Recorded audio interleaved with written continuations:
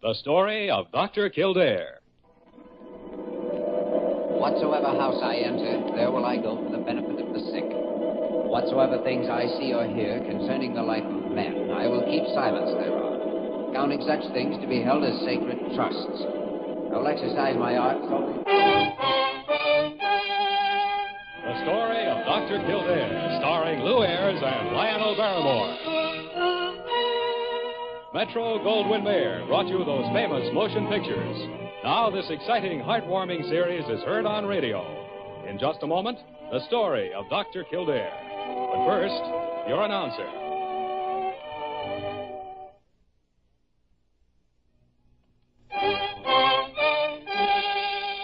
Now, the story of Dr. Kildare, starring Lou Ayres as Dr. Kildare and Lionel Barrymore as Dr. Gillespie.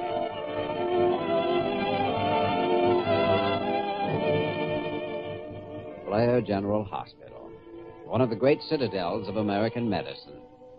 A clump of gray-white buildings planted deep in the heart of New York, the nerve center of medical progress, where great minds and skilled hands wage man's everlasting battle against death and disease.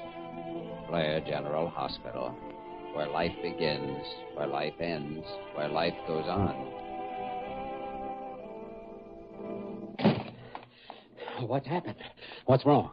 Nothing's happened. Why are you all out of breath? Well, Parker said it was important, some emergency. Kildare, lock the door. Huh? I said lock the door. I don't want to be disturbed. Oh, sure, all right. Are you busy, Kildare? No, not a bit right now. Good. I thought we might indulge in a game of checkers. What? Do you mean you went through all this mystery just to... Quiet, Kildare, quiet. The walls have ears. I'll set up the board. All right, let's live dangerously. Yes. It's confoundedly quiet around here, isn't it? So quiet that, well, this afternoon it's getting on my nerves. That's only your diagnosis of what's getting on your nerves. What do you think's getting on my nerves? The 75 cents you owe me for the last 3 times we've played. Do you mean to infer I'm a poor loser, Kildare? Shh, the walls have ears. Now, you listen to me. Go ahead, move your man. Let me concentrate, and I will. I'm in conference. I can't be disturbed. Well, all right, Dr. Gillespie. Dr. Carew's on his way down with some people, and I thought you might like to put away that checkerboard before they got here. Splats. Zounds, mate, we've been discovered. I'll put the board away in the bottom drawer here. I'll unlock the door. Now, how did you know we were playing checkers, Parker? Why else would you lock the door? Right in here, Mr. and Mrs. Vancourt. Our doctors are very busy, but I'm sure they'll be very glad to spare you a moment. Mrs. Vancourt, may I present Dr. Gillespie? How do you do, Dr. Gillespie? How do you do? And Dr. Kildare. Dr. Kildare. Very happy to meet you, Mrs. Vancourt. And Mr. Vancourt, Dr. Gillespie and Dr. Kildare. How do you do, Doctor? I suppose you and Dr. Kildare are struggling with some knotty problem, Dr. Gillespie? We are indeed, Dr. Carew.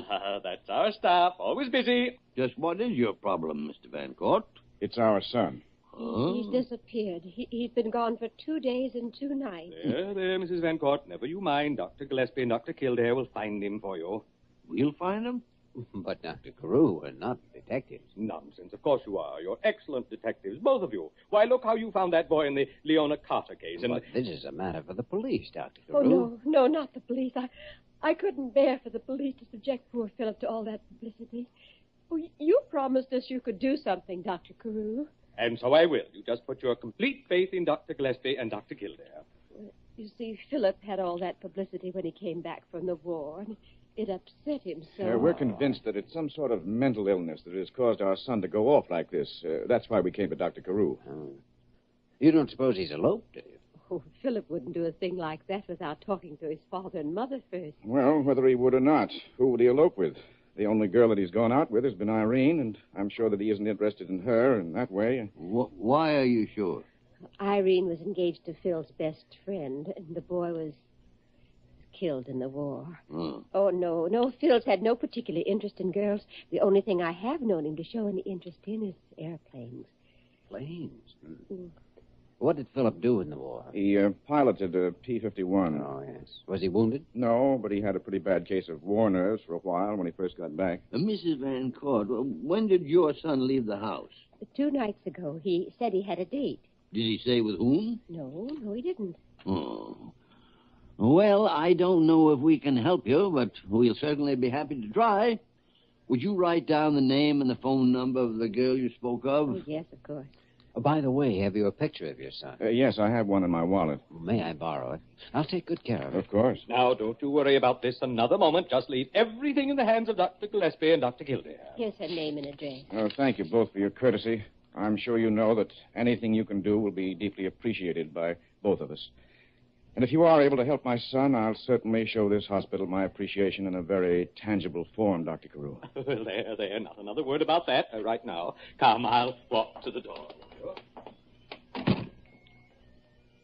Now, what do we do? Well, I guess we go and see, let me see that piece of paper. Oh, Irene Howard.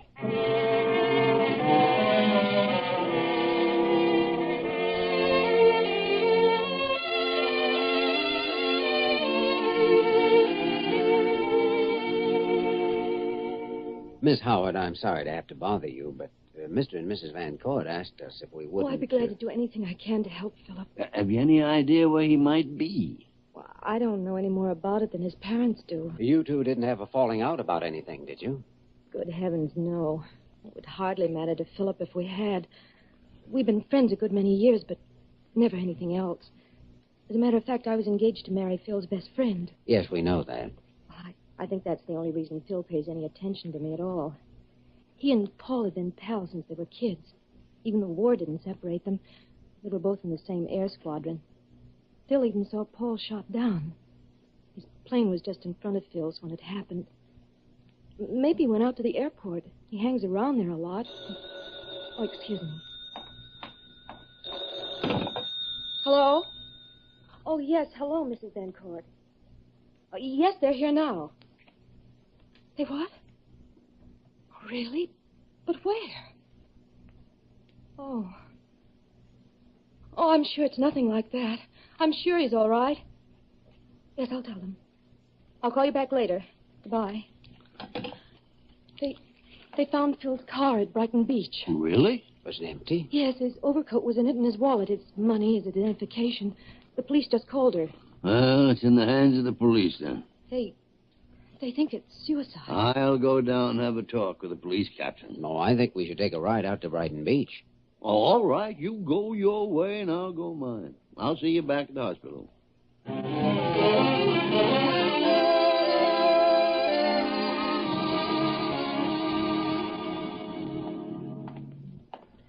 Well, Dr. Kildare, what brings you out to Brighton Beach this time of night? Hello, Mike.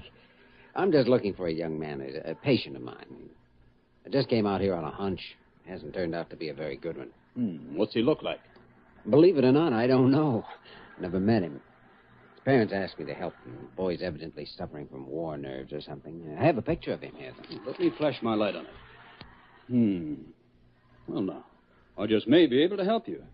I'm not sure, but there was a young fellow sitting on one of the benches looking at the ocean. He looked a bit like that. Come on, let's have a look. Good.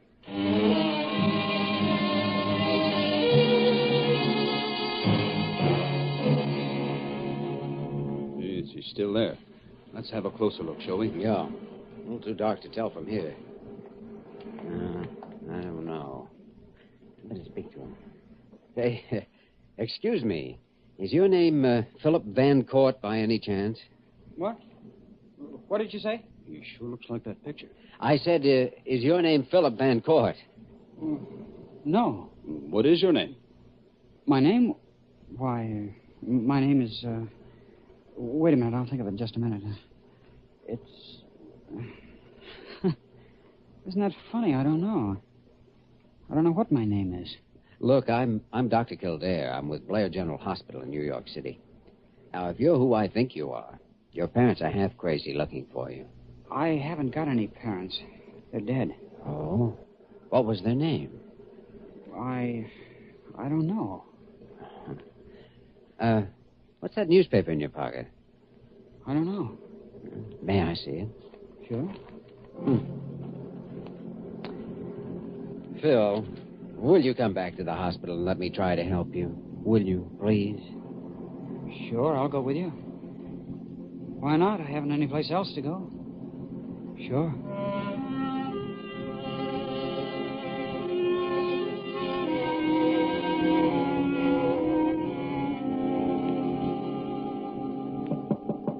Come in. Well, how'd you make out with the police? Oh, well, I found out everything they know, which is darn little. They picked up his car with the overcoat in it and no trace of the boy. Sometimes you can find out more from the cop on the beat than the police captain. Like what? Like what bench the boy you're looking for is sitting on. Oh, yeah. Have you found him? I'm not sure.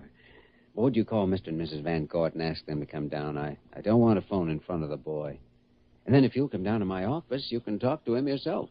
Well, does the boy you found say he's Philip Van Court? He doesn't know who he is, doesn't know how he got to Brighton Beach or what he was doing there. Oh, here. Read the headline on this paper that was in his pocket. Plane crashed at airport. Well, this doesn't mean you found Philip Van Court. No, well, maybe not. But I do know I found myself a patient.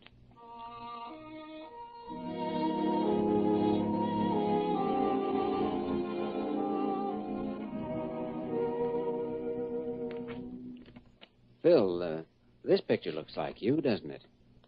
Yes, it certainly does. Would you look and see if you have any identification of any sort in your pockets? I did. I haven't. Why are you holding your arm like that? It's crippled. I can't lift it. Oh, wonder how that happened.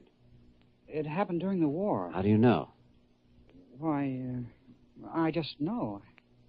Oh, my arm hurts. Here, let me have a look at it. Don't touch it. It hurts. I don't want you to touch it. All right, I won't touch it. I can't lift it. I'll never be able to lift it. Yes.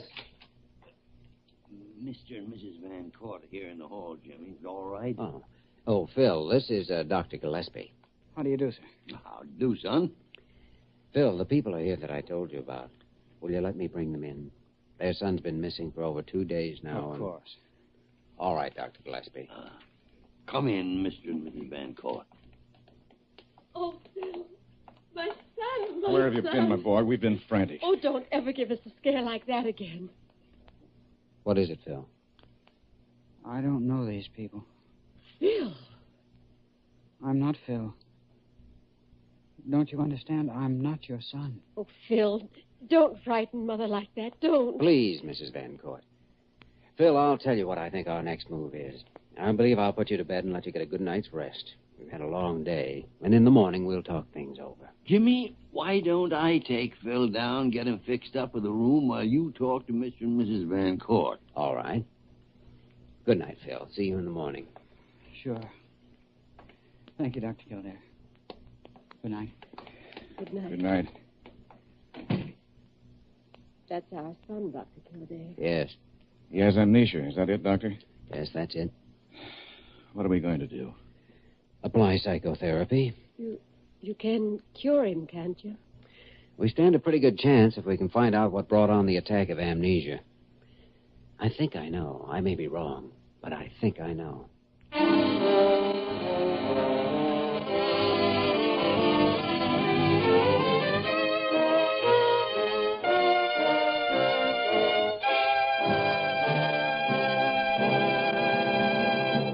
We will return to the story of Dr. Kildare in just a moment.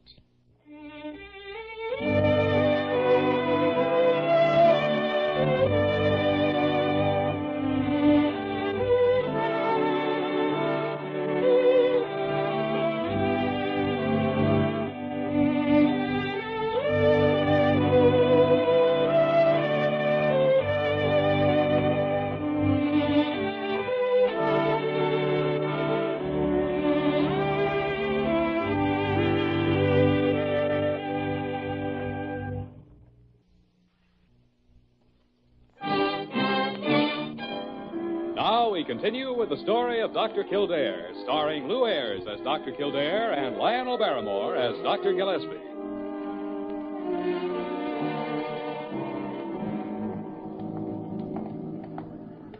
How'd you like the movie? Well, it was all right. Why you insisted on dragging me to a movie at this time of night? Just thought a little relaxation wouldn't hurt. What do you think caused it? Caused what? Amnesia. Do you think that news headline had anything to do with it? Yes. Air crash might have done that. Might have brought back too vividly something you're trying to escape. Mm-hmm. Complete emotional hysteria. Yeah. If this is true, have you decided how you want to treat the boy? Well, your favorite method has always been narcosynthesis in cases like this. That's exactly what I'd advise. Better have the boy's parents in tomorrow and talk to them about it. I'll call them first thing in the morning.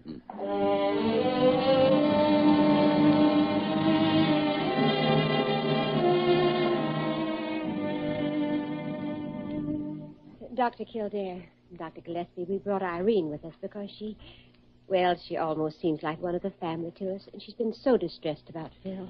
Irene, would you permit an old man to ask you a most personal question? Of course. Are you in love with Phil? Yes. I have been for a long time. Huh? I was just a little late realizing it.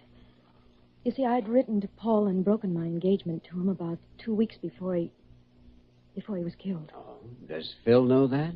I don't know. He's never mentioned it. I see. Well, Mr. and Mrs. Van Court, I wanted to explain our method of treatment in cases like this. You see, along with the attack of amnesia, Phil has a partial paralysis of his arm. Now, there's absolutely nothing organically wrong with the arm. So Dr. Gillespie and I believe the amnesia and the paralysis are related. We'd like to use what we call the narcosynthesis method. That's been used quite a lot since the war, hasn't it? Yes, it has. What is it? It's a little technical, but I'll try to simplify it. We dull the pain sense of the ego so that repressed things may come to the patient's mind and be confessed. Once they've been expressed, then they no longer constitute a threat to the ego, and the energy which they formerly used up can be transferred to more useful functions. How will you go about this with Phil? Well, first we'll darken his room, and then I'll talk to him for a while and explain to him just how we're going to try to help him. And when he's sufficiently relaxed and ready, we'll inject sodium pentothal into a vein. Then I'll ask him to count backwards from 100, and when he becomes confused and is unable to count correctly, we'll be ready to begin the treatment.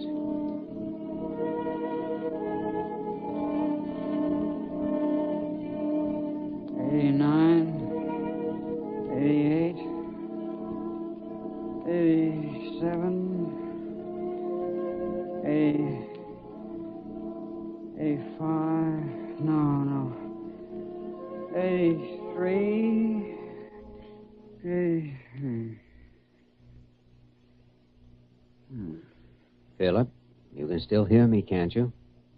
Oh, yes, Dr. Kildare. Tell me about Paul, Phil. Paul was my friend. We were buddies. But Paul fell in love with Irene. Were you in love with Irene, too? Yes. But she was in love with Paul. She was engaged to him. I meant nothing to her. She didn't know how I felt. And Paul didn't know. I didn't let anyone know. But he kept talking about her, though.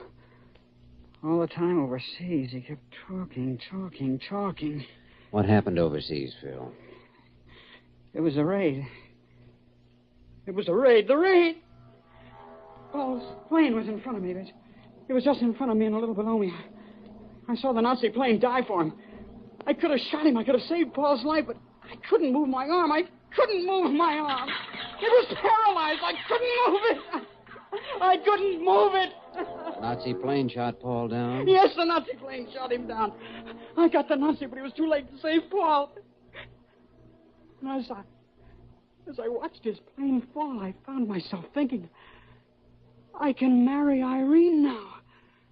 But I couldn't marry her. I never can marry her. How could I marry her when Paul is dead? Because of me. He's dead, and I killed him. I killed him. All right, now, all right. You were out to the airport the other night, weren't you? You saw a man get into a plane, take off and crash. Now think, Phil. Think. Yes, I was at the airport. All of a sudden, My arm, I couldn't move my arm again. I know. Now, Phil, listen to me. Listen very closely. Do you hear me? Yes, I hear you. All right. Irene loves you. She wasn't in love with Paul. She's in love with you.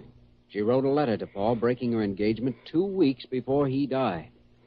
She's in love with you. Love? With me? Yes, with you. Now, listen, Phil. Concentrate on what I'm saying. It isn't your fault that Paul died. Your arm didn't freeze on the gun because you wanted Paul to die. It was caused by the fear and terror. You didn't kill Paul. Paul died at the hands of the enemy. You wanted to save him, but it was beyond your power. You were willing to save him. You tried to save him. Tried to save him? Yes, you tried to save him. Phil, your arm is perfectly all right. It isn't paralyzed. Now, I want you to lift it. That's right. Lift it. There, you see? Now, extend it toward me. Now, that's right. Now, over your head. There. You see, your arm is all right, Phil. And so are you. You're all right. I'm all right. I'm going to leave you now. I want you to rest and sleep. And when you awaken, you're going to know who you are, and you're going to be well. You're going to be well, Phil, in mind and in body. And then you're going to get up and ask Irene to marry you. Ask Irene? Yes. Irene is going to marry you, Phil. She's going to marry you.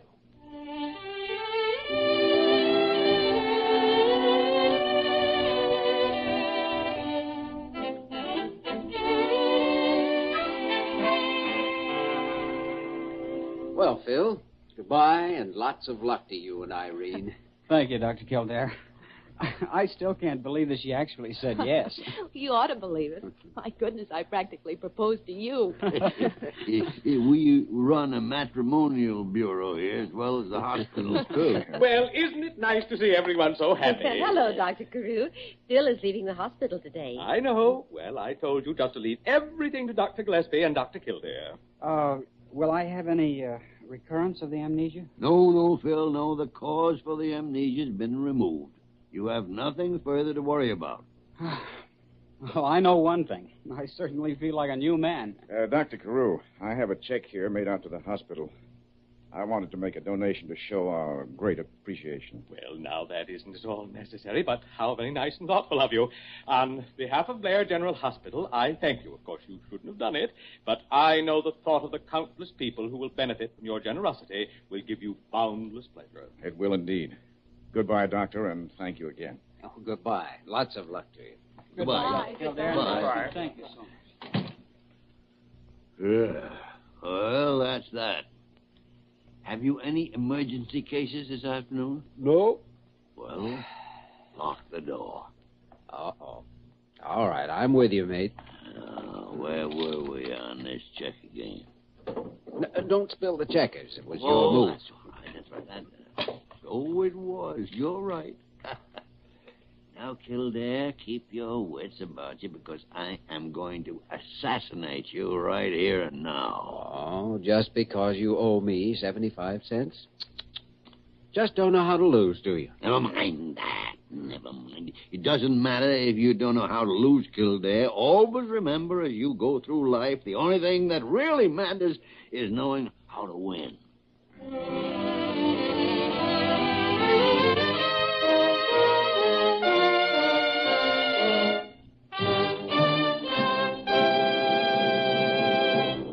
We return to the story of Dr. Kildare in just a moment.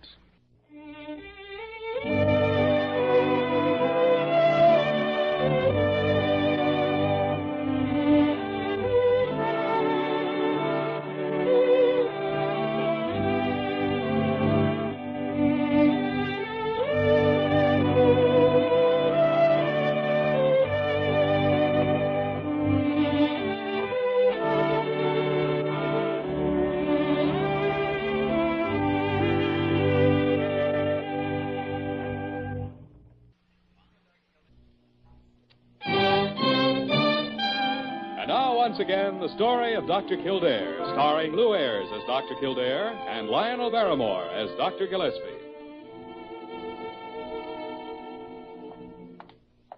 Well, I must say I am pleased. Very pleased indeed.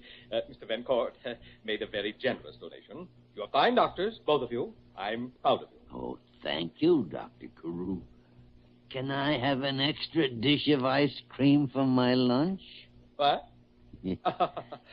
Oh, quite. Oh, I get it. Well, you certainly can, dear fellow. You too, Kildare. Oh, thank you.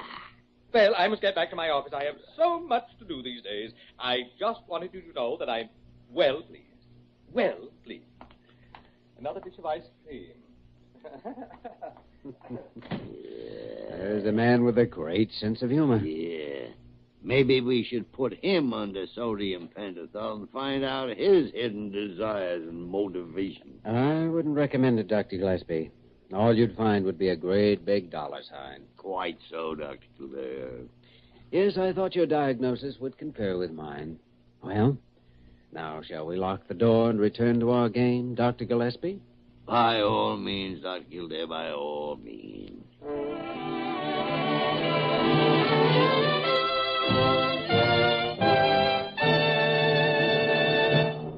You have just heard the story of Dr. Kildare, starring Lou Ayres and Lionel Barrymore.